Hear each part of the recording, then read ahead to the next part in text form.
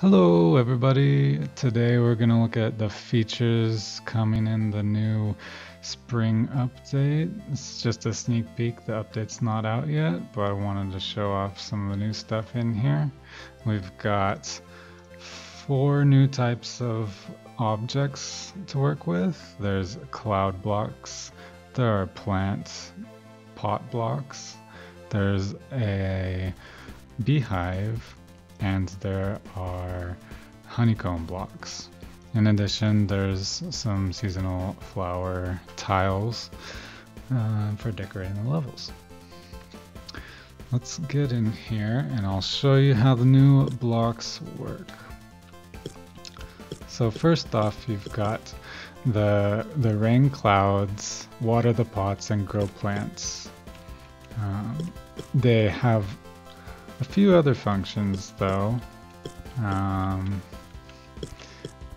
but down here I can show you they only water the plants of their color. So if we move the red one over here, we'll see that the red plant grows now. We can now jump on the plant and use it to traverse the level. The other thing that you noticed is that when you jump on the rain clouds, they move around in the opposite direction than that you landed on them. This will provide for a bunch of interesting puzzles where you can move them around to access areas of the level. In addition, the clouds build up charges, static charges, after you land on them. The first time you hit them, they build up the static charge, and the second time you leave them, they discharge it as a lightning bolt.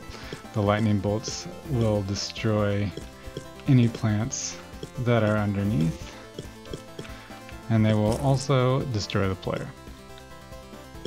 So watch out for that. The third functionality of the rain clouds is the rain will actually destroy the bees generated by the beehive.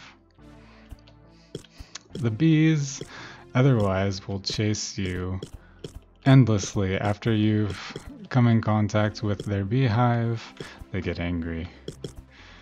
They will pursue you to the end of the earth. However, there's only one beehive, and there's only one swarm of bees per beehive. But actually, let me just throw another one in here, and we can get a few of them chasing us.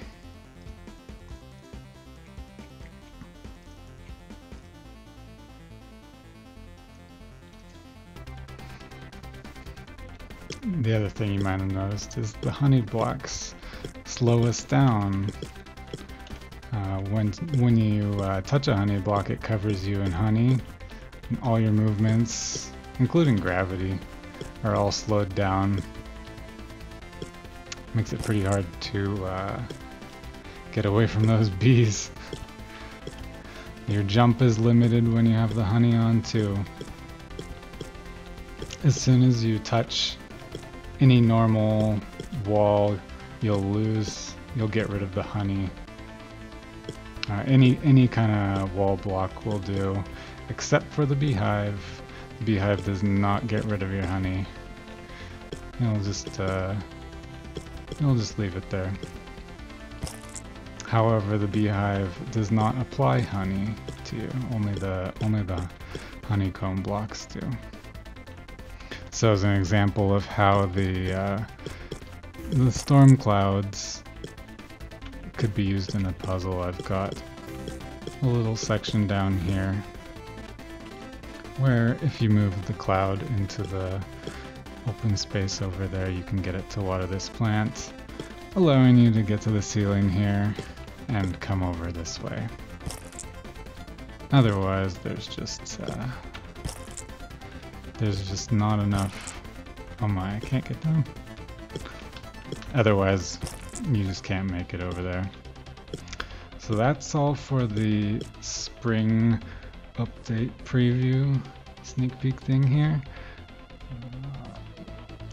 Should come out hopefully sometime in April, but we'll see. You can let me know what you think of all these things. I could still maybe tweak them a little bit if any of you have any good ideas. But then other than that, hope you all enjoyed, and I'll catch you in the next one. Check out the links in the description to learn more about the True Slime King.